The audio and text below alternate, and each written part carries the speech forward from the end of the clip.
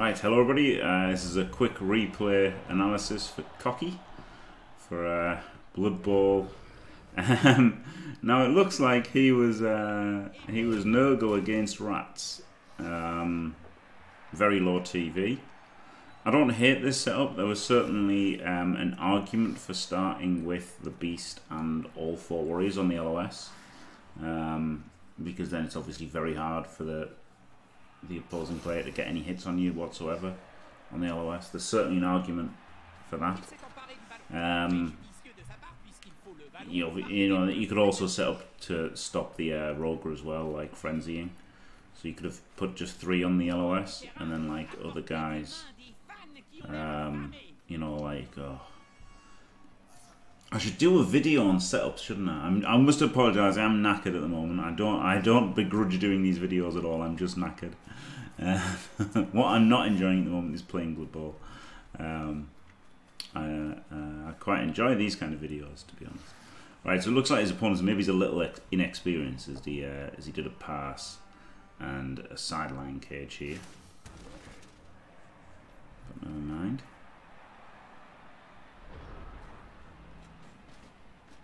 He could double GFI and get the Beast onto the gutter here, couldn't he? That's a possibility. I don't know if he wants to do that. But I wouldn't hate it. The rando basing punished with a Kaz. Beautiful. You'll love to see it. Yep, so like that. Can stick him on the other one.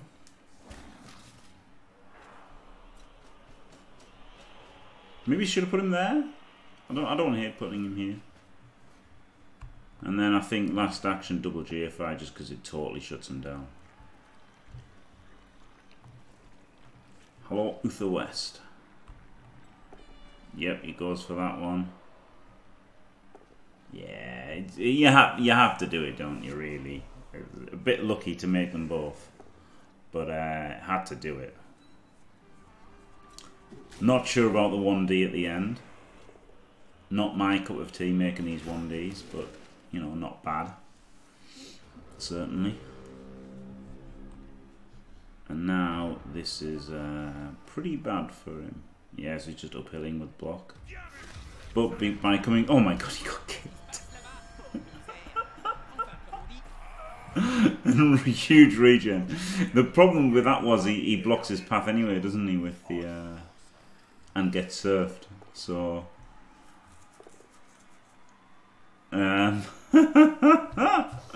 while he got the kill, which was pretty much the best possible result, he really should have been dodging the ball carrier. Oh, I think he shouldn't have gone forward. He should have obviously just gone back here. And didn't stand up the dude first.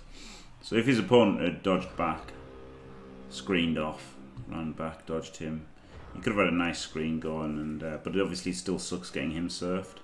So I can see why I'd want to just try and dodge through. But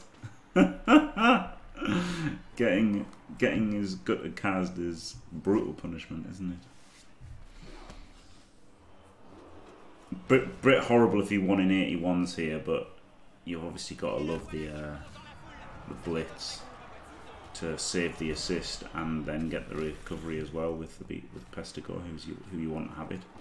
Definitely an argument for making this block first to free up a guy first.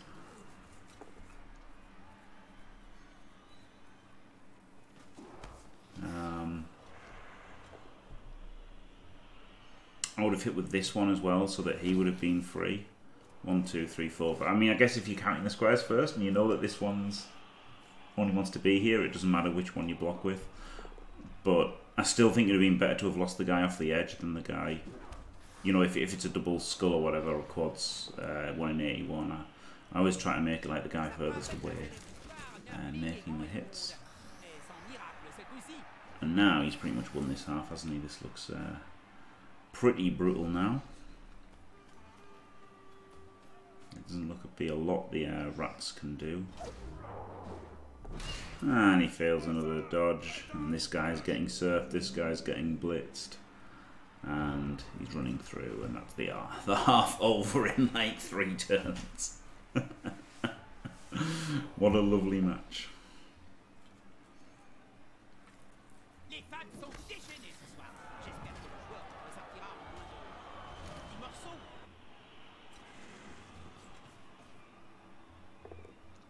Argument to be made for making that 3D there. It wouldn't have taken too much of a commitment to get the third dice. You know, he's got 3 rerolls, but still. 1 in 81's happened, don't they? And he's got such a man advantage that it would have been a minimal investment, I think, to make it 3 dice.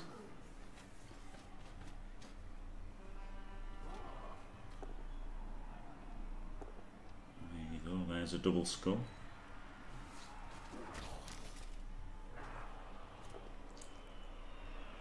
These are more appetising than the previous 1Ds he made, because obviously if he gets a pound the first one, he gets to make the second one. Hey! Double skulls, loner fail. Wow. His opponent's getting pretty screwed. This is a perfect time to go for a warrior handoff now, isn't it? Because there is a gutter around, only 1 gutter left, but with 2 rerolls and a few turns, could possibly go for the handoff. I'd still, the problem is, Nurgle is so shit, I'd still be inclined to just score on the pest to go. So I don't blame him not going for the handoffs. But it probably would have been the best idea to go for the handoff. Oh, it's the Snatch, they're all characters out of Snatch, I've just realised. Turkish. You're not much use to me alive, are you, Turkish? Boris the Blade. Oh, brilliant.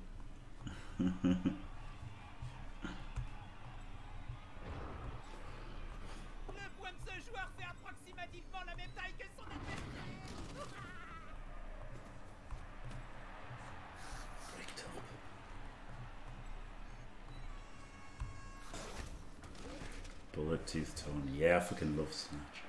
One of my favourite movies of all times. Oh, Wolfram Ajax. And his opponent is reduced to petty retaliation fouls. Petty frustration retaliation fouls. Yeah, I watched it semi-recently. It was just on TV. It's one of those that I watch when it's on TV, but I own it. I believe I own it. But I only watch it when it's, you know, like every time it's on TV, I'll randomly watch it, but never watch the DVD. Classic.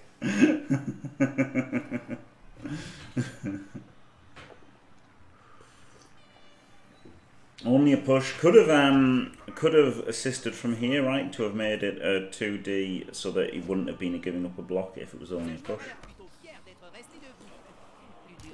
Would have been slightly more optimal.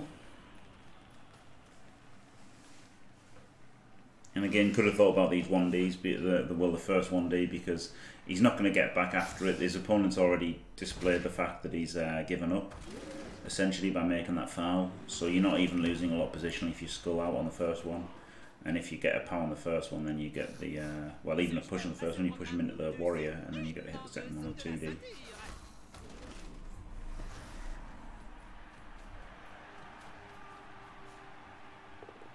Well, he doesn't hit the 2D with a rogue, and he makes a 1D, which is still a double skull. Wow, this guy's not having much luck, is he? Can probably send these guys back now.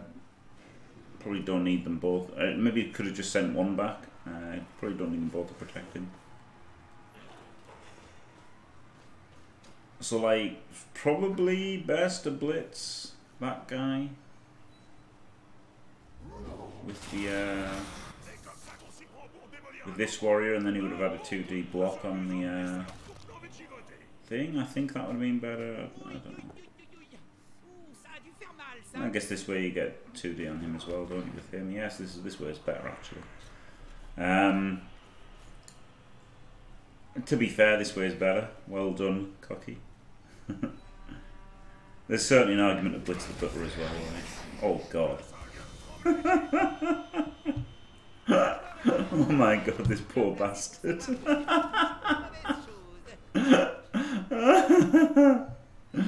Oh my god.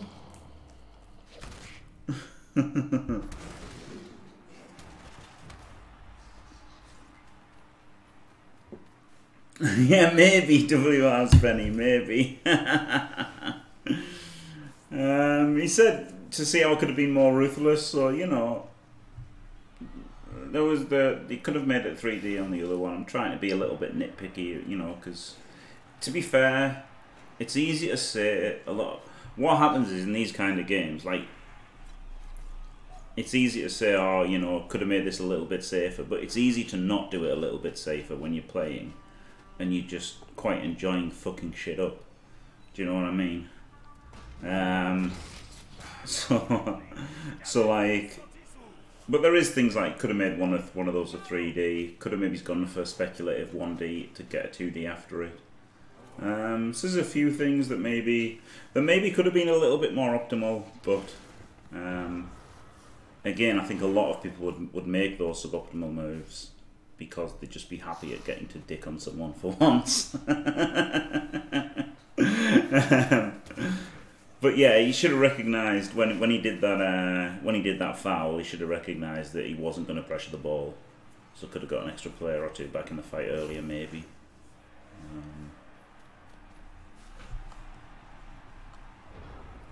I guess this should be a 3D, shouldn't it? 1, 2, 3, 4 with 3 assists.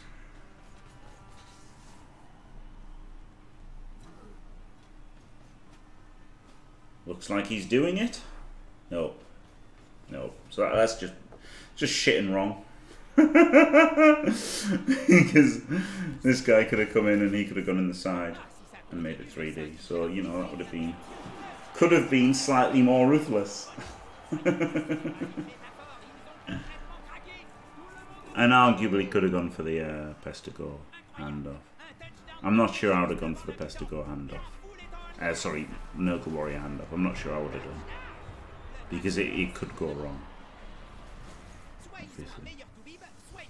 Second half though, he can go for it. Against 6 men that he's put all on the line nearly. So obviously just stick the beast on the gutter. And you're good. So I would have put the gutter here and then blitz the gutter into him so that you wouldn't have to activate him to stick the gutter onto him.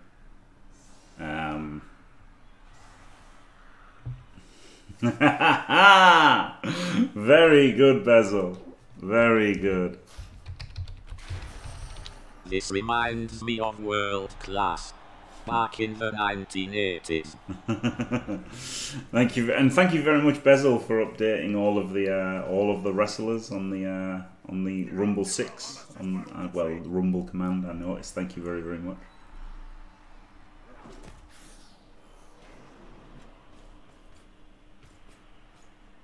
So not 3-dicing the gutter. At this point, the gutter is the only danger in the opposing team because the other guys are just shitters with agility 3.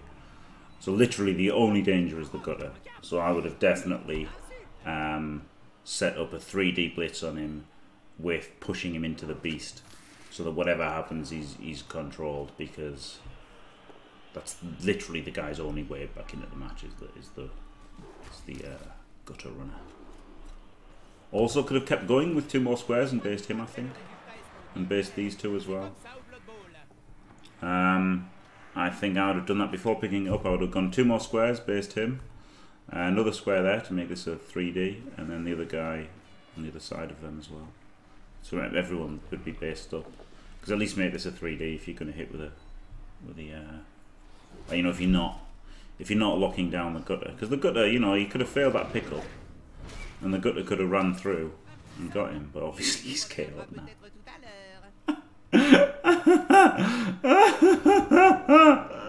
Fucking hell! Can block him into a 3D from the beast. It's quite nice.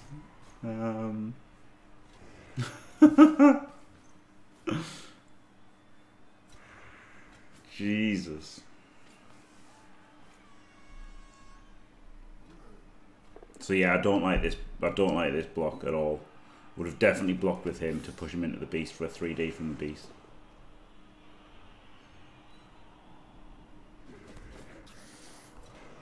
I don't mind going with the 3D with him because he's on 4. So 3D blitz with Mickey. It would be very nice, wouldn't it? So it looks like that's what he's doing. Beast on those 3, no, it's not what he's doing. I think I would have much preferred the 3D from him.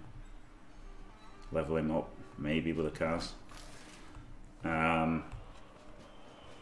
Because you can still hand off to this guy later anyway, right?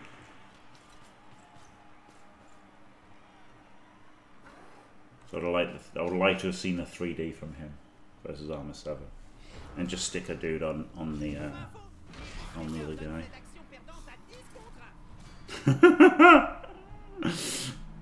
Another guy killed. Right, I mean the match is, well, let's stick with it. Let's stick with it. I mean he's got the beast on 4. At this point, you know you've got to score with Boris the Blade. So he wants to be here. Now somewhere. 1, 2, 3, 4, 5, 6. So he would have been a bit further forward, then next turn be 6 in front of him, so you could go 6 and hand off to him next turn. To like optimise him getting forward and him getting forward. It's probably alright next turn. 1, 2, 3, 4. And then he hands off.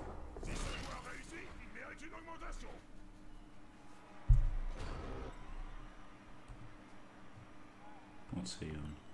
He's on 6 as well, so he really wants to. So he's not going for the handoff this turn.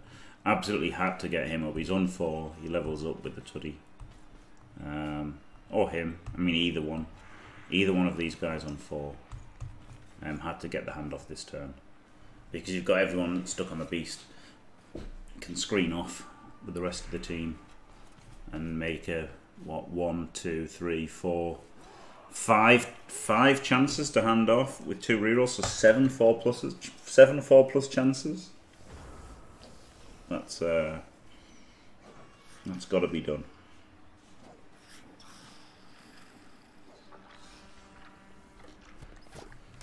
In my opinion, I think this is definitely a kind of a waste because he's already on 6 anyway, so he's not really getting a whole lot out of it, is he? This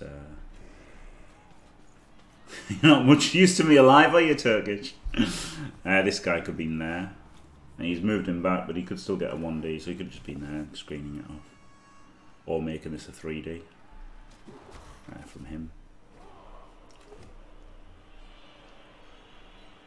Again, could probably try to find 3Ds. Yeah, could have done a 3D with a beast first.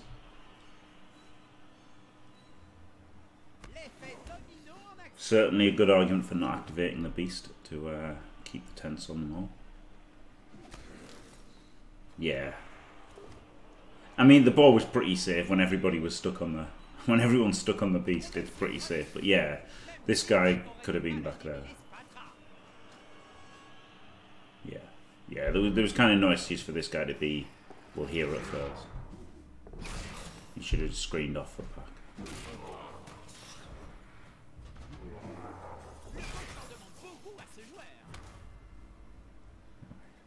And it looks like he's moved him up to hand off anyway. Is he on 4? No, he's on 2.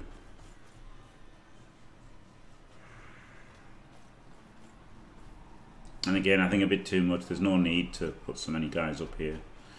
Actually, what he could have done was he could have got both 4 SPP warriors up for the handoff, so that if he'd handed off and they'd failed, the other one could have caught it. Pester goes on 6 out of 6. Like, it's okay scoring the Pester goal, but this was such a good opportunity to level up Warrior. I think he had to. First half, you could have argued for a Warrior handoff. But the fact that the Pest was on 3 and he's getting a level himself, and it's against rats who had a gutter runner around, I probably wouldn't have gone for the handoff in the first half. Some people would have done. But I wouldn't have done in the first half. Second half, absolutely 100% I would have gone for the handoff. Because he had nothing left. And what he did have was stuck on the beast and could have still screened it and everything. Is he going to go for the handoff now?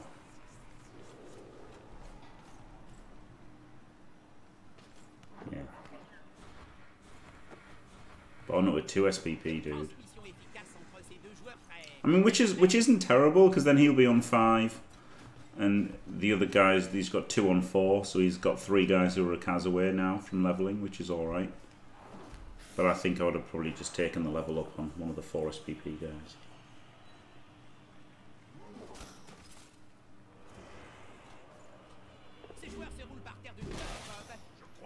Hello, Zenite.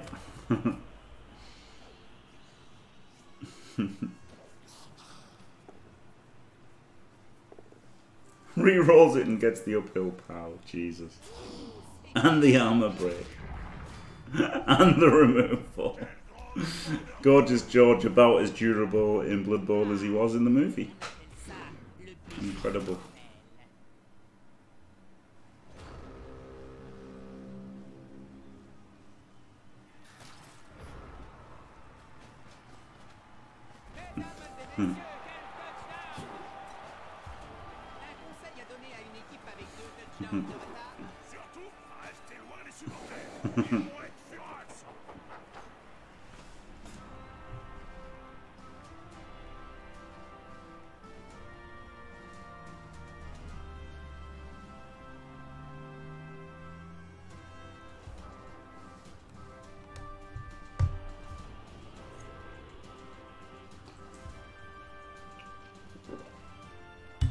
Five dead and injured.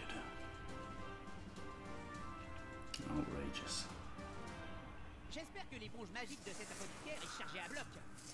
Yeah, yeah, it's going alright, thanks, I gave you a misty outfit in in the wrestling.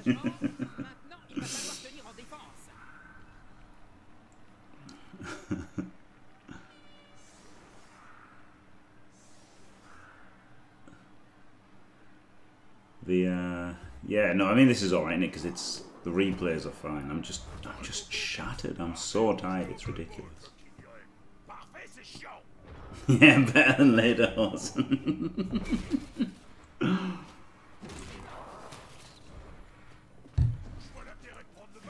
I don't know where Odontokellis is from. I know he lives in Tübingen, but I put Lederhosen on him, and he was fine with it. But you've got, you know, Lederhosen just means German to non-German people rather than Bavarian. So there you go. There's a 2-0. Well done. Well done, Cocky. But I do think he could have maybe optimised the SPPs better. Could have made some more 3Ds. Could have protected the ball. Either protected the ball more or gone for the handoff earlier. But apart from that, it was pretty good, wasn't it? Just making removals. 8 AV breaks into like into 5 Kaz and 5 KOs from 8 AV breaks. That's pretty good percentages. So there you go. Thanks for watching. If you enjoyed it, don't forget leave a like and subscribe, or else, and stay fantastic.